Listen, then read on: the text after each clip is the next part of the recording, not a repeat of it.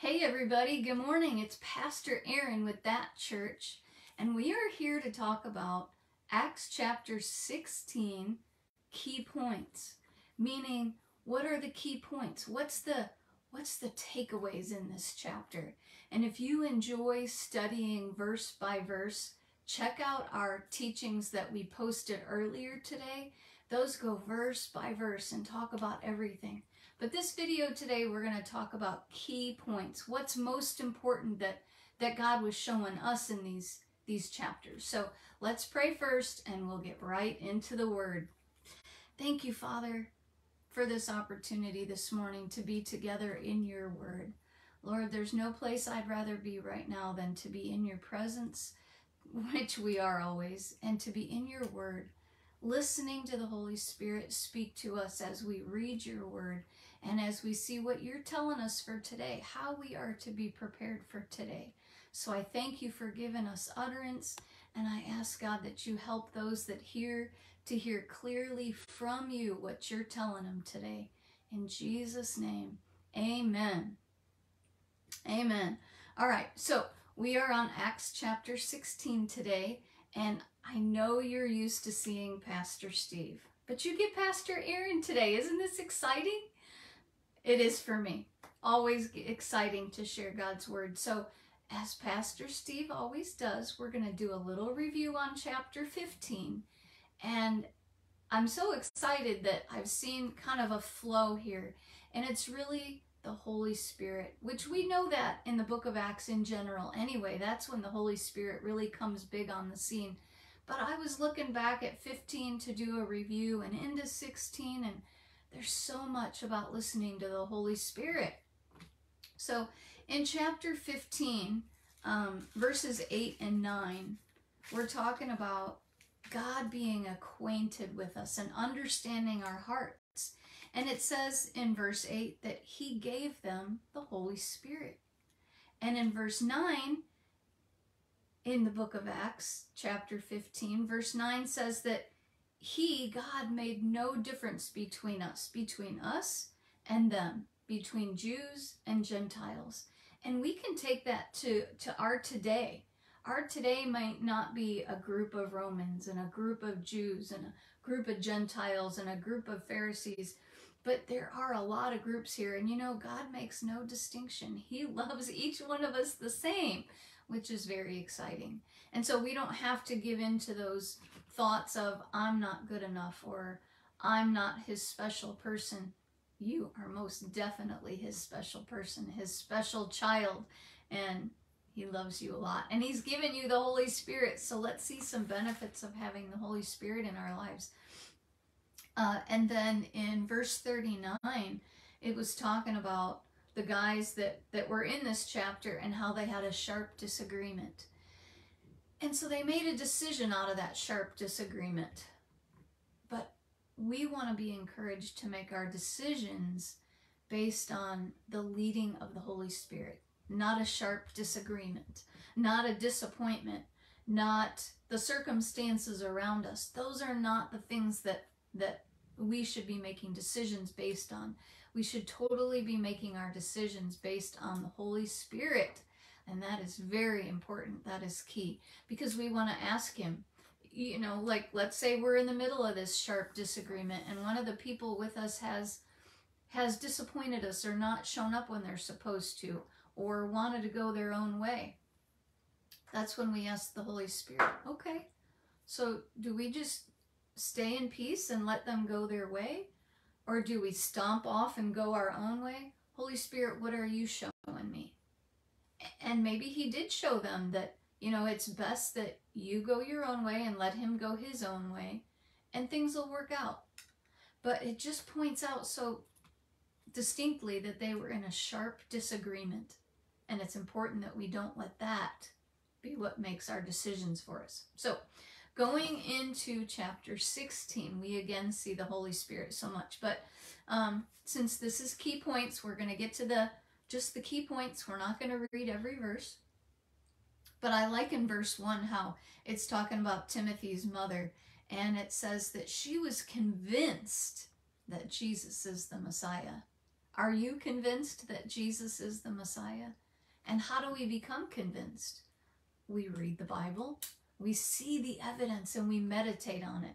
Now, you could meditate on, oh, but the world says he isn't. Some of the Jews says the Messiah hasn't come yet. So we have to choose, what are we going to meditate on? Those thoughts or what the Bible says? And I'm going to choose what the Bible says because I know that's the truth. Even if I don't understand it, I'm going to meditate on it and talk to God about it and believe it. And the Holy Spirit's going to give witness inside me constantly that what his word says is true. So I love that she was convinced. And it also says in verse 1 that she yielded obedience to him.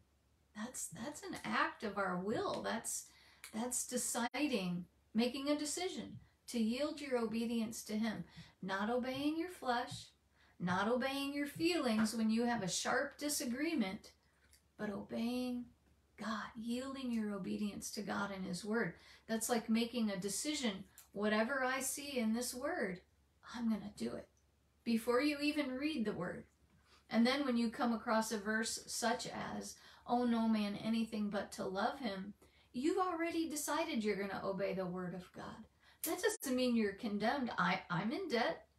Probably some of you are in debt. That doesn't mean you're condemned that you're in debt, but you endeavor to get out of debt so that you can be obedient in a fuller way to God's word. And so I love that she yielded obedience to him, and that's what I endeavor to do too. So I want to be like Timothy's mom. I want to be like Jesus. Okay, and then verse 5, I really like this. Because Paul and the apostles, the people that were traveling with him, they obeyed and they went to places they were supposed to go. It says in verse 5 that the churches were strengthened and made firm in the faith, and they increased in number day after day. That would glorify God, don't you think?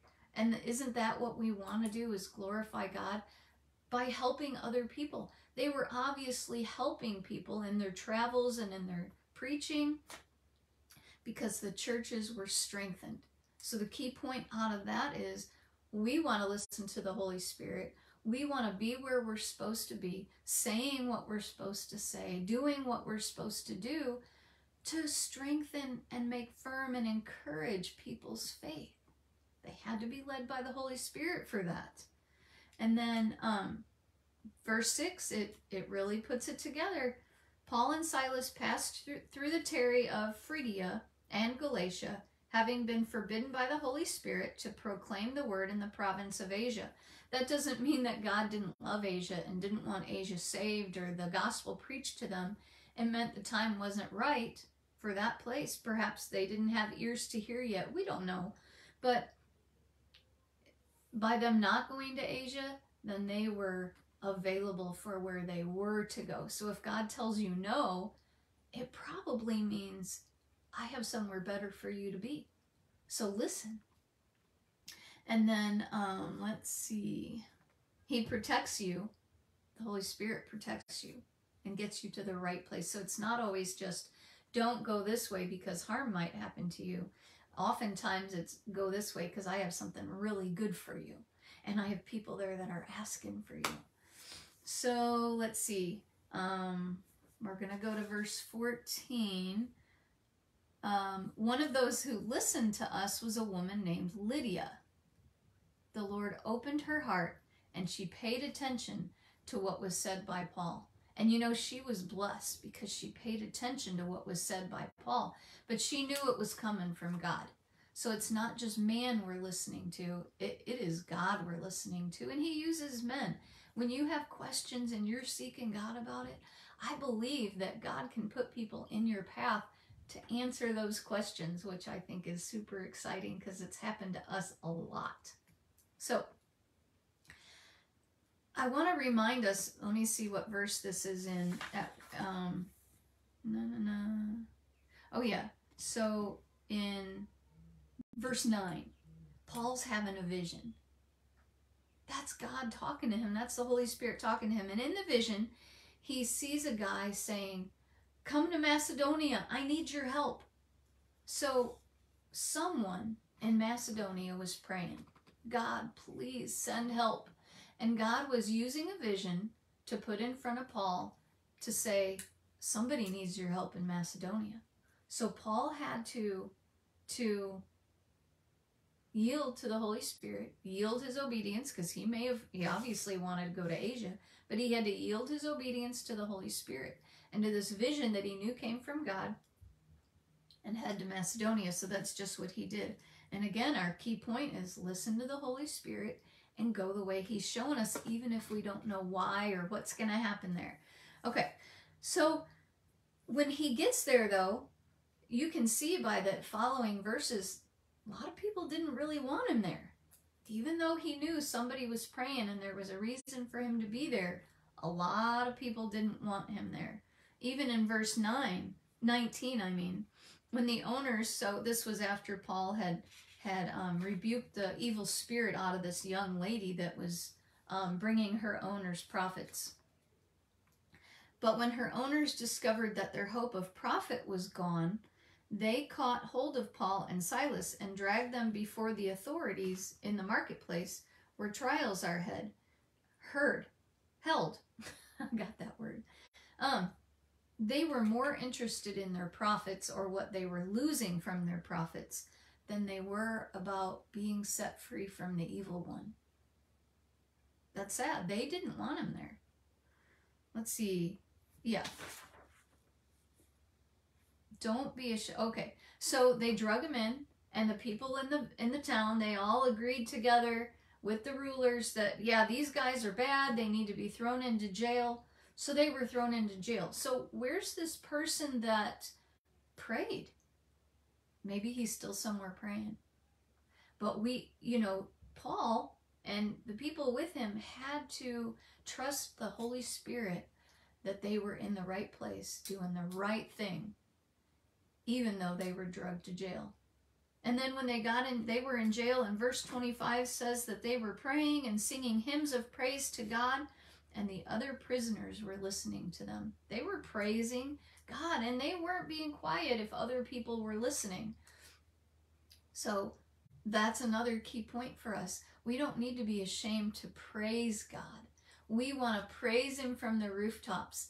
That'll help other people, point them to Jesus, bring them alongside us in the presence of God. It's a beautiful thing to praise. And verse 27, never seen this before, and I'm so excited that God showed this to me today, because I believe somebody's going to be helped either today or another day if they watch later. But listen to this. When the jailer, startled out of his sleep, saw that the prison doors were open, he drew his sword and was on the point of killing himself because he supposed that the prisoners had escaped. I never equated that to committing suicide. But let's think about how the jailer felt. He felt hopeless. He felt like a failure, because his job was to protect these men, not to keep them safe, but to keep them from escaping. He had failed. In his eyes, he had failed at what he'd been sent to do. And in these days, he could have been persecuted. Maybe his whole family could have been punished because he didn't keep these guys in jail. He must have been afraid. So again, what is he feeling? He's feeling like a failure. He's feeling hopeless. He's feeling scared. And where are all these thoughts coming from? They're all coming from the evil one. He may not have been aware of all that, but we are aware of all this. We have the benefit of the Bible and seeing all these things that have happened in the past, and we can learn from them. He was about to commit suicide because he'd had these feelings, and he was in a dark place. But it goes on to say in verse 28, but Paul shouted, "Do not harm yourself, for we're all here." How did Paul know to even shout, to even say, "We're all here"? It was dark in there, so dark you couldn't see, and that's why the jailer had to call later for lights to be brought in. But Paul, again, had to listen to the Holy Spirit. He had to hear that up inside of himself. Shout! Shout! This man, this jailer, maybe he's the one that had been praying to send help. We don't know who was praying. Maybe more than one person was praying, but obviously God cared for this jailer.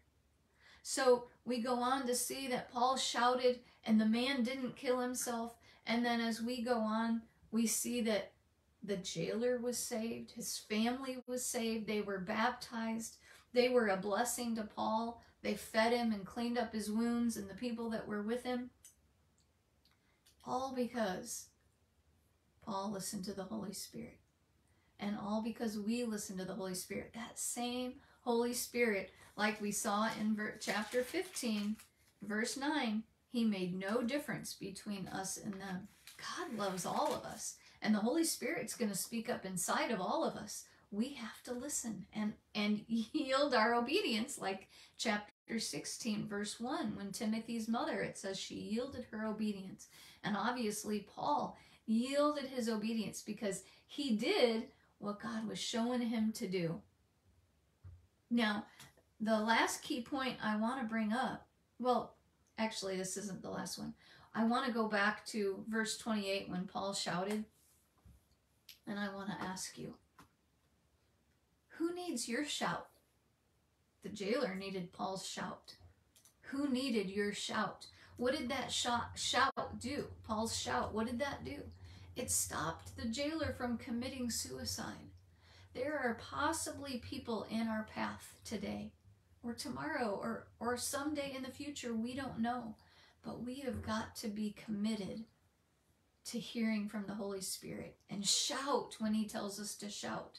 It may be a quiet shout. It may be a hug shout. In either case, however it comes out, it's a shout of God's love, however they're going to receive it. People need to hear that God loves them. They need to hear that it's not hopeless. People need to hear your shout. And that's why we take his anointing, which is his love, his word, his hope, and we take it to our world. We've got to take our place and take it to our world because people need our shout. That's my key. We need to hear from the Holy Spirit and we need to shout because some people need to hear that. Maybe you need to hear that. So I'm shouting to you today. You're not alone. God is not thinking that I'm better than you or your brother's better than you. God is saying he made no difference. God's saying he gave you the Holy Spirit. God is saying he loves you enough to send his son so that you could be saved. So we want to keep shouting his love. Who needs your shout today? Remember that.